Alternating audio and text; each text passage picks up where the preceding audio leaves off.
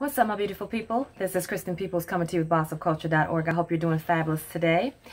I am coming to you today with a very, very serious topic, but have no fear because I am here to school you on how to deal with workplace mobbing and bullies in general. This is your ultimate guide. And when I tell you your ultimate guide, because I've been there and done that, I'm taking you to school today. So without further ado, let's make sure that we like this video because I am sharing with you guys valuable content of years of experience of workplace bullying abuse and how I overcame it, how I navigated through it, and how you can too.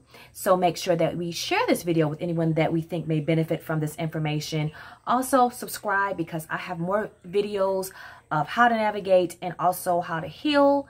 A whole library, a whole plethora of information, things I want to share with you guys, modalities, all kinds of things, all kinds of treats, all kinds of treasures. So make sure that you subscribe to this channel and give me a thumbs up, you guys. Give me a thumbs up. Show me some love. Collect some good karma. When you do good, you get good. So I am christinpeeples if you don't know me, and I am the founder of bossupcultureorg. We are an organization, nonprofit, charity dedicated to bring awareness, prevent, and eradicate workplace bullying abuse. We also provide services to let you know that if you are a target of workplace bullying, you are not alone. So stick with me here. We're going to make sure that this thing becomes illegal. And the biggest thing is I want you guys to know that you're not alone. So if you guys are with me today and you are wondering where is all the positivity in this, there's positivity in this. This is just not going to be what I'm going to kind of switch gears today in terms of the previous videos I've done, the last few videos I've done with regards to modalities of how to live an abundant life. Because don't get it twisted. This is going to show you how to live an abundant life, but this is just the down and dirty of how to deal with people in the workplace that are toxic and that want to project how they feel on themselves to you. So before we get started, let's make sure that we clear our space. Today I have honeysuckle incense. And what does honeysuckle do, you guys? Honeysuckle draws abundance to you. It attracts wealth into your home, and it is also said to bring about confidence. So you guys, pick up some honeysuckle incense. I will have the link in the description below where you can get your very own. But in the meantime, as I'm lighting this, know that we are in unison. And so this is coming your way too. And we are releasing any and all negative energy from this space. My window is open. What about yours? Because we are all about releasing negative energy on this channel. You guys, I have so much to share today, so I'm hoping I can cram this in within a respectable time frame, that you're not too overwhelmed and that you're not bored. So that is my intention with this video. Let's go ahead also and get a affirmation in, and I think this is so fitting for today's message. Remember this, and this comes from florencescovelshinn. Everyone is a golden link in the chain of my good. Let me repeat that. Everyone is a golden link in the chain of my good. Meaning good and bad. Whatever you experience in your life, know that things are always working out for you. Always. That's your affirmation for the day. So let's get started. First of all, what is mobbing? Well, mobbing is workplace bullying on steroids. It is when that bully, that person who chose you as a target because of something special about you, and we'll get into that in a second, but that person finds you so powerful that they have to enlist other people to get on the bandwagon to bully you.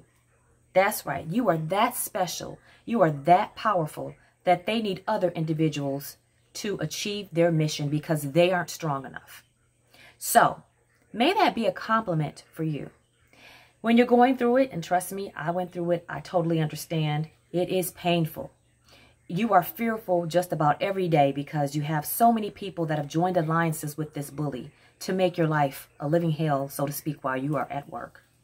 But know that you are so powerful that this is the reason why they can't do this by themselves. So that is the reason behind the mobbing. And know that you stand out and above the rest. You are standing out, and there's something about you that they wish they had. There's something about you. It's the way you carry yourself, the way you dress, your professionalism, the fact that everyone likes you. There is something about you that they wish they had. And that is the reason why you have been chosen to be a target of workplace bullying, abuse, and mobbing. You guys, I had to take some notes because I want to make sure that I don't skip a beat. Again, this is your ultimate guide in dealing with workplace bullying and mobbing, and I want to make sure I don't miss anything. So I hope you also have a pen and paper, because the information that I'm sharing with you is invaluable. This is from years and years of workplace bullying abuse that I have collected. And trust me, I'm a person that documented these people that did this to me for over 10 years. From day one, when I knew something wasn't right, I started documenting. And I'm going to tell you time and time again that that is what's going to be your ultimate refuge, is documentation. Make sure you document, keep a journal, check within your state what's legal, whether or not you can record what is going on with you. With your phone, we have all kinds of ways that we can record things. Again, I am not an attorney, so make sure that you check within your state what is legal for you to do, to document, so that you can keep yourself protected in a way that you protect yourself from these bullies and mobs, but also protect yourself so that you are not held legally responsible in you trying to protect yourself, if that makes any sense. Also, know that you shouldn't take this thing personal. When a person chooses you to bully you and to abuse you at work, it is because of how they feel about themselves. They feel insecure. They feel as if whether they are, and 9 times out of 10, at least in my experience, when a person decides to be a bully, they are in a position of power. So, and if you've ever noticed that some of these people that are managers is a joke, you ask yourself, how did this person get this job? Well, guess what? They're asking themselves the same question. How the heck did I get this job? You know, I often wonder, when these people are being promoted in these positions, does the person that's in power, that's giving them this power, say, does this person have people skills? Is this person competent in doing their job, that they won't be intimidated by other people that they may lead? I don't think that a lot of companies ask themselves these questions when they're promoting these people. But that's what happens, and that's how bullies are formed. They aren't competent within themselves. They don't have the confidence within themselves, and that's why they choose you to target. Because, again, there's something about you that they wish they had. And they're so uncomfortable with themselves and so insecure within themselves that they need someone to take their pain out on. Remember, you guys, hurt people hurt people. It's not just the saying. It truly is the case. Again, we've already talked about documenting everything, whether it be emails, recordings. Again, check with your state to find out what's legal, keeping a journal, and keeping all this information safe. I recommend that when it comes to performance reviews, that you also print up hard copies, because in my case, HR went into my file and deleted the electronic copies of my human resource files that had information that was positive about my performance.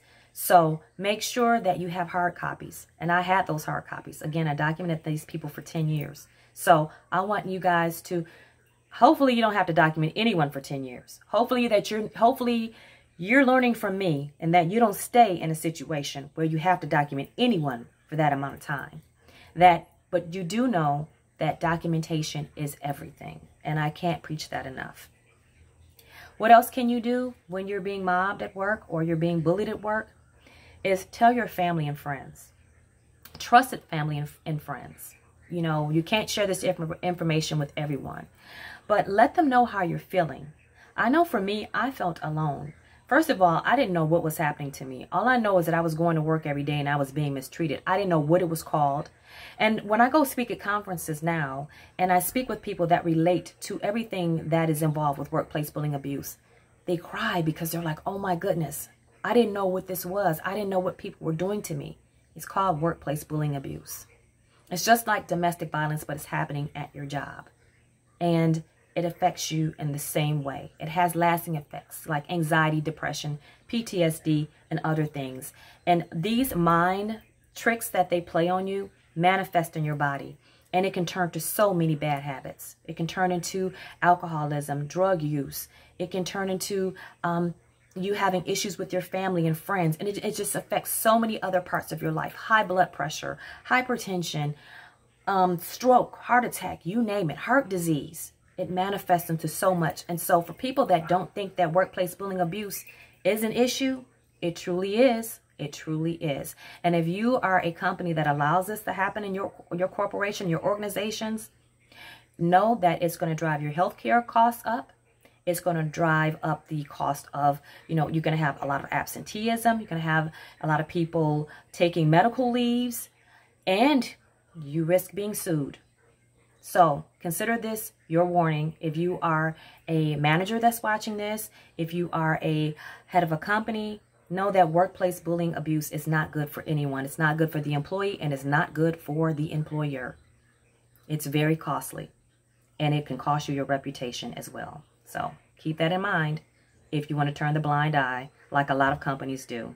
And know that this will become illegal. So it's in the best interest of everyone to make sure that workplace bullying abuse be stopped. And you can reach out to www.bossupcultureorg to make sure that you are on the right track in terms of making sure that workplace bullying abuse does not affect you or your employees. Back to my list of what you should do to protect yourself. You take care of yourself. Take care of yourself by seeing a therapist. Again, there's a stigma in terms of seeing a psychiatrist or a psychologist.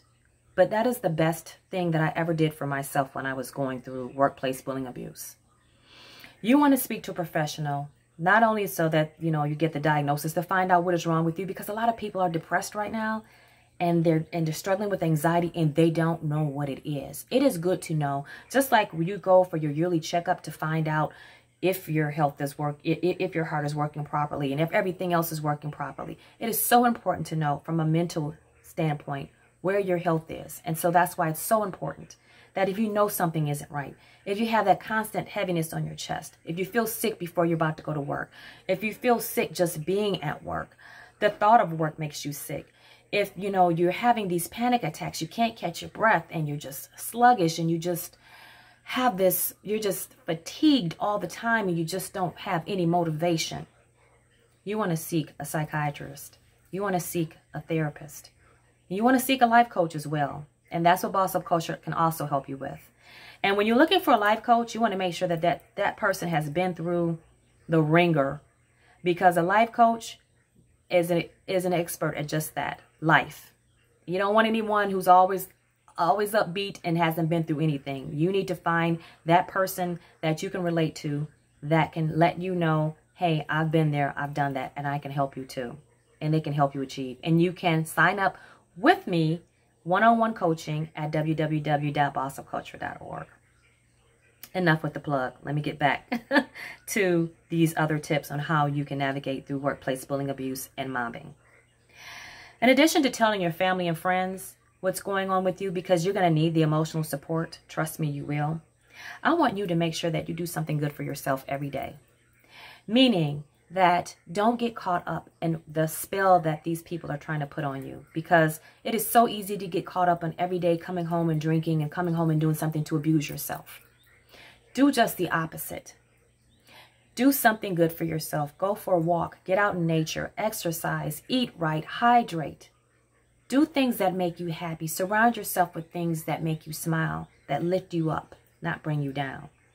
Don't let these people get the best of you, because it's all a mind game. And you don't want to let anyone, whether it be professional or personal, get into your mind. Because once someone controls your mind, they control your whole life. And that is a fact. So what else can you do besides working out, listening to your body in terms of making sure that you're doing what's right for your body? Listen to these videos. I have a whole library of things that you can do to protect yourself and things that you can do to live an abundant life. So make sure that you do subscribe to this channel. And also listen to other videos here on YouTube. Listen to meditations, guided meditations here on YouTube. There is a plethora of information that you can get here, right here on YouTube. So take advantage of it. This is the age of electronics. This is the age of technology. We are blessed with that. It's a blessing and a curse, but take advantage of it where you can. I also advise you to join groups. Join groups on Facebook. There are a lot of anti-bullying groups of people that have been also in your situation or that are going through your situation. The biggest thing is knowing that you're not alone. So I advise you to join like-minded people. Now, don't get caught up, and I see this a lot in these groups, and just getting online and complaining about your boss. That is so easy to do. No, you get on there and you lift each other up. You get on there, if that's what you want to do, you want to go on there and vent, by all means do that. But nothing changes unless we all start sticking together and make a change. And that leads me to the next thing, which is supporting the Dignity at Work Act. And I'm going to have all this information in the description box below. But the Dignity at Work Act, which is, the acronym is DAWA, D-A-W-A. It is a law that we're going to get passed here, and we're working nationally. And also, I've spoken with some individuals globally to make sure that workplace bullying abuse become illegal in all states and around the world. So visit DAWA, and again, the link will be in the description box below. Make sure you support it. You can also access DAWA through going through www.bossupcultureorg. There's a link in all the information with regards to what DAWA has to offer in terms of making the workplace viable for everyone, making sure that everyone can live an abundant life at work and at home. And so, you guys, it's all about being the change you wish to see. And that's what I chose to do. I could sit around and I can complain all day long. I could go on those Facebook groups and complain. I could complain to my friends and family. But if I'm not doing anything about it, I'm part of the problem. I am part of the problem. So I'm going to be blunt with you. Don't talk about it. Be about it. Be about making a change. That is the only way workplace bullying, abuse, and mobbing is going to stop. And it's going to start with you. It's going to start with you standing up for yourself. And it's going to start with you standing up for others. Because guess what? Even if you decide to leave that job, and we'll get to that in a moment, you're leaving someone else there to be abused. And the cycle will continue and continue and continue. We need you to stand up, not only for yourself, but stand up for others. So if it means making sure that DAWA is passed in your state, make sure you do that. If it means you joining the support groups and telling people about bossupculture.org and other organizations to stop workplace bullying abuse, do that. Become an advocate. Get involved. But change does not happen by sitting on the sidelines and just talking about it. Now, there is a healing process that needs to take place. When you've gone through workplace bullying abuse, and for many years like I did, it takes a long time to heal. So there is a healing process. And I don't expect anyone who's ever been through something as horrific as workplace bullying abuse to jump up the next day and become an advocate. That's just not, it just doesn't happen like that. So I understand that. And that's why I invite you to look at the healing videos that I have here on YouTube. Make sure you subscribe, and then make sure that you listen to these videos. Make sure that you work out. Make sure that you take care of yourself so that you are strong enough to come back and fight for this cause, because we need you. We truly, truly do. So besides being the change that you wish to see, I know I personally asked God for a sign. I asked God for a sign every day when I was going through this. When I would be in tears on my way to work, because that's how bad it was, I would ask God to send me a sign, and he would show me the North Star. And as I was traveling up 696, and that's the freeway I would take to go to work every day, that star would take me almost all the way to my job, and that was my sign. You know, if you don't have to believe in my God, whoever you believe in, your higher power, your source, who you tap into, your divinity, your divine power, go to that. That is your source. That is your ultimate provider. Because that's where I think we also get caught up. We get caught up in thinking that our jobs are our providers. No. And that's where I went wrong, because I lost track of knowing that God has always been my provider. And guess what? I walked away from that job, and I have been blessed ever since because I was obedient. So know that you may feel like it's the end of the world when you're walking away from this job, or if you're going to seek employment someplace else, or even start your own business and go after your dream. Know that you have the support of your higher power, and that when you are on the right track and you are aligned with what you're supposed to be doing, you don't have to worry about losing your house. You don't have to worry about losing your car. You don't have to worry about eating. God will provide. And I can attest to that 100%. These jobs want you to think that they're the provider. No, God is the ultimate provider. And don't ever forget that. I want you to recite this mantra whenever you're feeling like you are lost and you are just letting things get the best of you. And this is Abraham Hicks. I have to give Abraham Hicks credit for this. Tell yourself, things are always working out for me. And just keep repeating it. Even when your day is hard, just say, things are always working out for me. Things are always working out for me. And feel it. And know that things are working out for your good. Because things, I'm telling you, blessings often come. They often come in disguises. And what you think is the worst possible thing that could be happening in your life is a blessing in your life. I'm telling you, I'm so blessed since I've left that place.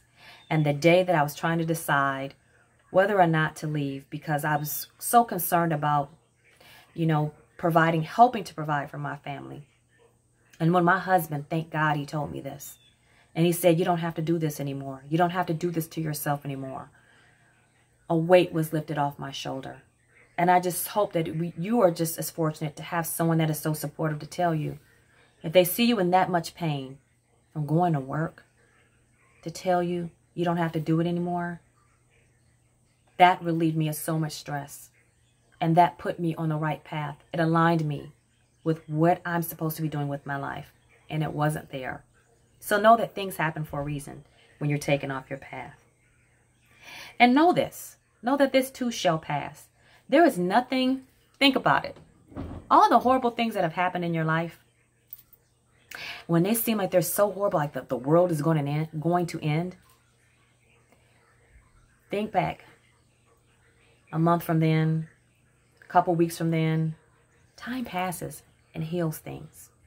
What seems is so huge and such the end of the world right now, this will be a blip in history of the things that are to come in your life. So just know that this right here, what you're going through right now, it's not permanent. This too shall pass. Ask yourself as well, what lesson am I supposed to learn from this? And this is with anything in life. Anything you go through, you have to ask yourself. Don't play victim. And I never call anyone that's going through this a victim. That is a no-no. You are either a target when you're going through it or a survivor when you make it through. And always remember that. There's no such thing as a victim. Because when you start labeling yourself a victim, guess what? That victim mentality, you'll continue to be a victim for the rest of your life in any relationship you have and in anything you do. So don't ever take on the title of a victim. That's not what we do here on this channel. That's not what we do at bossupcultureorg. In my organization. That is not what you do, because you're better than that. You are something special. There is a reason why you are a target. There is a reason why you are a survivor. And it's definitely not because you are a victim. It's because there was a lesson that you were supposed to learn in all of this. And it is up to you to find out, what lesson am I supposed to learn from this so that it doesn't happen to you again. What doesn't kill you makes you stronger. Remember that as well. Also remember this, you guys, that what is done in the dark always comes to light. So even if your job, if you are successful in a lawsuit and they make you sign an NDA, know that what's done in the dark will come to the light eventually. When a company continually loses good employees and they continually walk away from these jobs, these companies, these corporations, when you see these people, like, you know, I remember for me, there would be people that I would see and then they would disappear and you wouldn't see them again. There's a reason why. And eventually word will get out. It may not come out from you, but it comes out from the actions of the culture that these companies have accepted in their work environment. So what's done in the dark will come to the light. It's just up to you not to let them get away with it. Not to let, again, pay it forward. Protect yourself, but protect others that are coming behind you, that need you. Do not be afraid. Face your fears. Reach out to an employment attorney. It doesn't cost you anything typically when you call for a consultation. Find out what your rights are in your state. Find out what you can do to protect yourself. You don't have to give them the name of the company that you work for right away. Just find out what your rights are.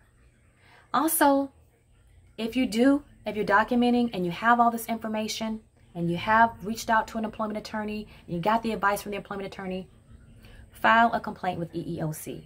File a complaint if you're in Michigan with the Michigan Department of Civil Rights, if it's a civil rights issue. These are federal agencies there to help you. These are federal agencies there to make sure that your employer is doing the right thing. And just like you have to be on your best behavior, these companies have to be on their best behavior as well. And that's with treating their employees right. So I hope this information has been helpful to you. I hope that you took notes. Anything that you need reiterated, go to my website at www.bossupcultureorg. There is a research page on the About Us section, I believe, that shares this information.